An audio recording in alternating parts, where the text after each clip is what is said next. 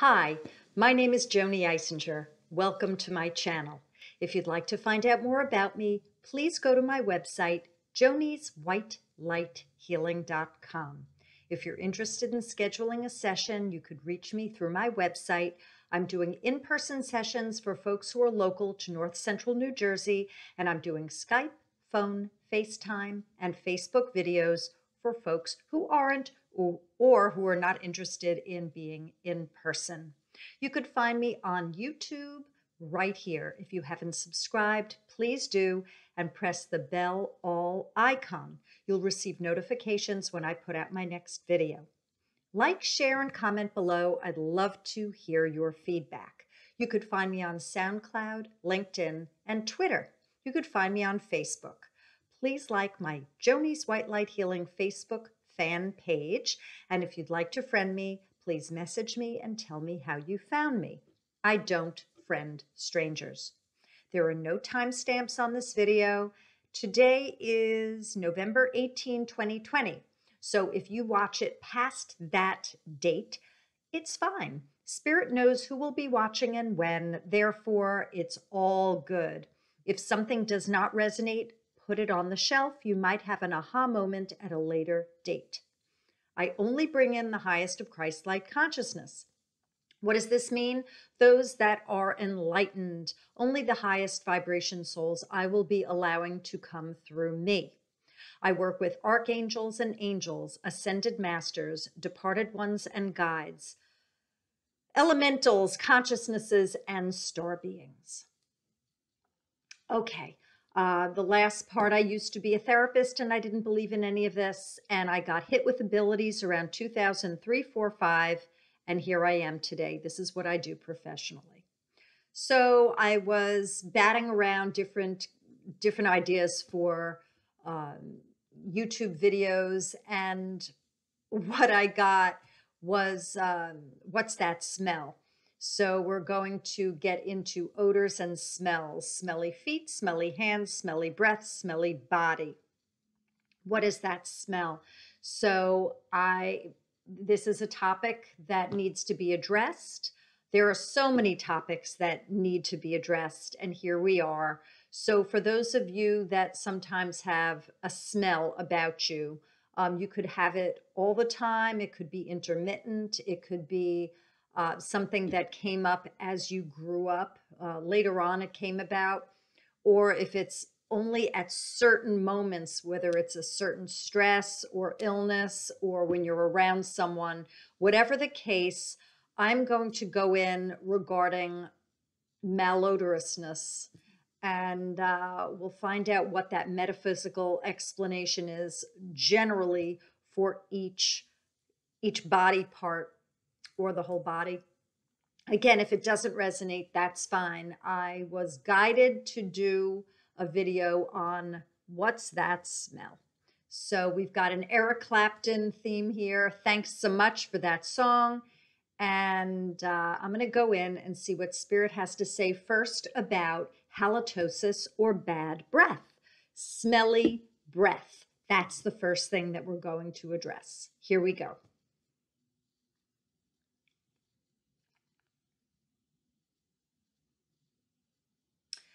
What I get is your heart is not in it. So you are feeling criminal. You're feeling like you took something. You feel like you are blamed. You are to blame. There's a lot of guilt.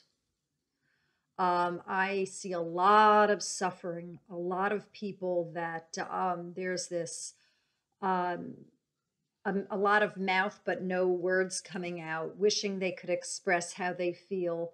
Very forlorn, a lot of damage. And for those of you who have bad breath, take a sip of water. Spirit is working on you right now. The water will help flush negative energy through the physical body. You might want to ingest mint in different ways. You could get peppermint leaves and you could chew them. You could drink peppermint tea. I see peppermint oil. I believe that if you put peppermint oil right here at your brow, that will also relieve some pressure. Again, read the disclaimer below. See your medical professional for all medical situations. This is for entertainment purposes only. Back to halitosis and bad breath. For some, it is greed, and that people have been taking and taking, and there's a gut feeling of nasty. And ultimately, the person is hurting here. We know in third dimension that bad breath comes from poor gut health. So we've got this arching here, this bending forward of pain and hurt, love lost, disgust. There are so many feelings here that are coming out. For each one, it seems that it's different. These are rotting feelings. These are symptoms of, it could be rage and guilt, frustration, sadness, disappointment, feeling pathetic, disgust. And what I'm getting is that the person that is experiencing halitosis wants to say something and keeping it going in. It's going inside, and it's coming out as a rot. So you need to ask yourself, for those of you that are having difficulty, also some of you have teeth issues as well, that your teeth are also a mess. You've got disgusting breath, and your teeth are starting to become misaligned and ornery because you're not working through the pestilence that's inside of you. Identify what the hatred is, what the feelings are that are festering and that are boiling. This discontent is killing you. And it's here, and it is like a vomit up, a stream of energy that is like sitting in the cave. It's menacing, and it poofs out, and it's telling you how weary you are. When you are finished with this, when you're ready to digest the emotions and process them and exhale, release what is festering, I see the bad breath dissipating. I see it ultimately gone. So you have work to do. Those of you who have bad breath, you're sitting on your emotions and they are festering terribly. You need to journal, talk to a professional, get help regarding what you stuff and what has not been addressed. Okay. The next thing would be smelly hands. I'm going to go into the hands. Some people say that their hands stank. So I'm going to go in regarding the hands. I can never quite get this, and it's just not mine. I can never get it. It slips through my hands, and woe is me. Why? I'm trying. Everything I do, everything that I try and obtain, I can't get it. Am I a fake? Why am I so weak? Why am I unable to manifest, obtain? I share a lot. I share and I'm giving, but I'm not able to bring in what is rightfully mine. My birthright of joy. I'm having difficulty with this. So I'm going to go in regarding why it's difficult for you to bring in the joy and manifest what you would like. For some of you, you were told you were inept. For others of you, you have been calling yourself that without having been taught that. And then for those of you who were told that you were inept, you started doing that yourself as you grew up. So some you just created it on your own. For others, you were taught it and you just continued the legacy. This has to do with ineptitude. This has to do with your being told you're unable. And this has to do with your saying to yourself, I'm slimy, I cannot do this. No matter what I do, it slips out of my hands. I can't create. It's impossible for me to do this. Challenge the message. Challenge this. Do you really believe that you aren't able to create? We're all creator beings. We're all God sparks. We're all perfection in this way. We all have the ability to do this. So what makes you any different from other? If you have issues that get in the way of your manifesting well, you need to address them one by one. Get help again. Now, at the end of this video, I'm going to do a healing regarding all of the karma related to blocks that would cause smelliness. I'm going to go into smelly feet. Here we go.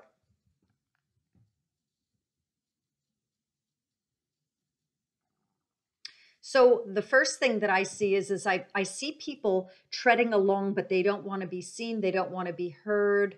They say, I'm innocent. There's a lot of creeping and crawling and not wanting to be detected. A lot of people that are undercover. It's fear-based for sure. People don't want to be seen. It's a hiding out, treading lightly, and in this walking on eggshells and peeking around and hiding and being cloaked and in subterfuge, I see people very afraid that people will find out, that people will know. You need to ask yourself, what is the big secret here? What are you hiding? What is going on here where you don't want people to know? Do you feel that you are very smart and you don't want people to know how smart you are? Do you feel that you've committed errors and you think that you have to be perfect, therefore you have to kind of lay low because you're afraid people are going to judge you as imperfect? You need to ask yourself where that comes from, of having to be the perfectionist. This has to do with not wanting to be detected. I don't want to be found out. Subterfuge, really quiet, and I see a little bit of suspicion as well. Like, who are you? There's a bit of mistrust as well. All of this is fear-based. And I just see you creeping along and slinking along and not wanting to make any cracks of twigs as you're walking in the forest, because then the lion will come out and growl. What have you done? What do you believe you've done? What crime do you believe you've committed? Who do you think you are? Challenge the lie. Forgive yourself and other. If there are habits that need to be broken, address them.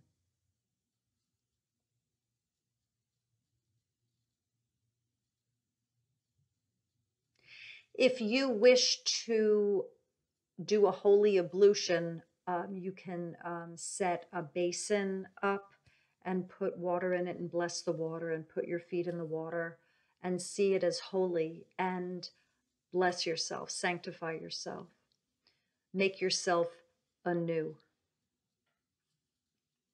Now I'm going to go into the full body stank.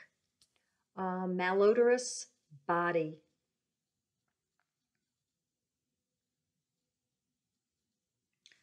I get, who am I? I don't like this. This stinks. I'm hating this. This riles me. This is disgusting. I hate this.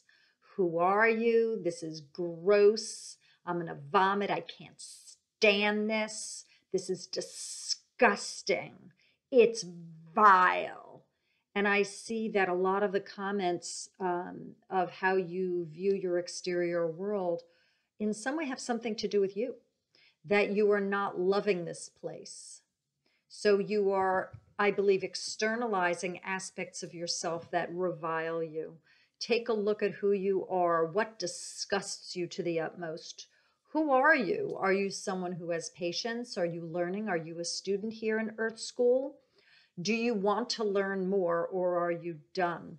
I feel that a lot of the people who have body odor, who are smelly in general, are so cantankerous. They are so full of emotion and anger, and they're not resolute in believing that this is okay, that this existence is fine. Despite it being difficult, there's a difficulty accepting that this is an Earth School for learning purposes and that all is according to plan, that things are divinely ordered, and that obstacles that come along the way are for soul growth opportunity. That's the whole idea, is when you can come to that realization that you are here to learn, you got it. It takes so much of the weight off. And I see for the people who are smelly, they're fighting this concept. They don't want to be here. They can't stand their reality. And they keep saying it's disgusting. So what parts of yourself do you despise? You are not loving yourself at all, and that you're generalizing this, you're externalizing this to your environment, and it's coming out of every pore. You can change this whenever you want. I see some of you have pity, self-pity. You're pitying others, but I see self-pity. And this all has to do with your internal work, and the disgust and the revulsion that's inside is streaming out of your body. And it's causing other people not to want to be near you as well, which makes you can't stand your reality more because people are avoiding you because you smell. So work on yourself, clean yourself up, get with the program that whoever promised you a rose garden, this is Earth School, folks. This is a kick-ass planet. It's not for the light at heart. So if you're here and you can't stand it here, you weren't stupid. You weren't a dummy. You knew before coming in what the landscape would be, and you couldn't wait to get here because you wanted the high challenge of soul growth. So if you're fighting it and you smell, it means that you can't stand aspects of yourself and you need to do that work. That's why you're here. I'm going to see if there's more regarding the smell.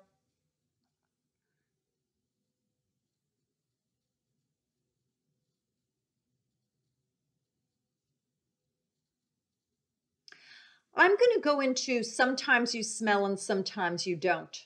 The ones where it comes and goes, and you don't understand why it comes and goes. It's the effect that you have on people. You land in a certain situation, you're not happy with it, and you're putting out a certain stank, and people figure it out. They're not happy. They don't like this, the smell that you're emitting. You don't want to be there. So you are showing up in different environments smelly because you're not happy. Get away from me. I can't stand you. The next time that you are emitting odors, or you're not aware that you are, but you are aware that people are avoiding you and are giving you weird looks, ask yourself how you feel about this environment. You are in distress and it's coming out through your pores. You might be making enemies. Now, this might not be conscious. It's amazing how our bodies work. Our body is a consciousness that comes together that houses our spirit. Look at that. So we've got the unconscious here. So you might not be aware of any of this that I've just mentioned. That's why I'm coming through as the bridge to heighten your awareness, to bring it into your third dimensional consciousness so you could maybe start making connections to do self-healing. Some of you are using smell, malodorousness, as a way to ward off evil, and you're using it as a sense of self-protection. See if there's another way that you could protect yourself outside of odors. Your glands go into a state of fear when you believe that the person is going to harm you. It's like a skunk, and you're going shh, and you are keeping those away from you that you are afraid will harm you. So you can use your words, you could do avoidance, you could put protection around yourself. You might have crystals you could use for protection. You could call upon Archangel Michael, Raphael, Jesus, Buddha, whoever you wish, Mary, you name it, Metatron, your go-tos for protection. You don't have to use physical odor. The reason why I say that is you could get a reputation as the smelly one. It's up to you. We all have our choices that we make regarding how we appear to others. And a more basic way of warding off people who could harm us would be through smell, and a higher vibration would be through words or making the decision to avoid, to cut off ties, to distance, to put white light protection around yourself, use crystals, call upon divine ones for assistance. This is your call. All of this is your call. You take what I am sharing, and you could dump it in the trash, you could put it on a shelf, or you could bring it in and utilize it. I'm going to see if there's anything more that Spirit has to say regarding the smell factor. Some of you are feeling terrible about your bodies and you hate your body for being smelly. You need to have a love-in with yourself, with your body. It is a physical vessel that knows you in all of its incarnations. So it knows you here and everywhere. And it supplies a lot of information to you. So see how you take care of your body, if you even do that. What is your relationship with your physical vessel? It is a holy, holy consciousness that comes together to house your spirit in order for you to have an incarnation here. I suggest you're forgiving your body if you blame it and if you hate it. You could do this every day. Love on yourself and be your best friend to your body as well. If you have poor hygiene, if that's the third dimensional reason for smelliness, brush your teeth, floss your teeth. There are mint washes for your mouth. You could gargle as well. There are soaps. There are deodorants. There are shampoos and conditioners. There's body lotion, moisturizers, and there are so many things that you could do, and this is up to you. There are sprays, toners. Do what makes you happy. Do you need a massage? Do you need reflexology? Do you need to have healing work done to get out trapped emotions that are stuck in the fascia? Do you need a lymphatic drain? Do you need a detox? Do you need colonics? Ask yourself, go inside, what do you need that could also help release at that level, at that physical level? Okay, now I'm going to do a healing for the collective regarding body odor in any way that was aforementioned, across time and space, forwards and backwards, across all generations, any body karma. And we ball them all up, and you say inside, I forgive myself. Good.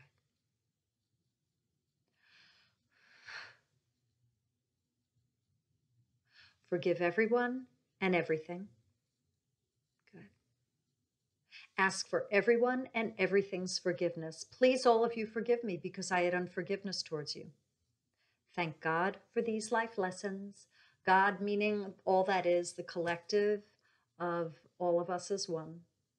Now, sip water between now and when you go to sleep. It'll help flush negative energies through the physical body. You might want to walk around. I feel that for some of you watching this, it might help for you to open up your body and do some walking. I feel like some of your glands are a bit tight and they need motion in order to do some release work. I think that the color pink will assist you, a little bit of orange and a little bit of yellow. I see that these colors, even together in tandem, will assist in releasing what doesn't serve.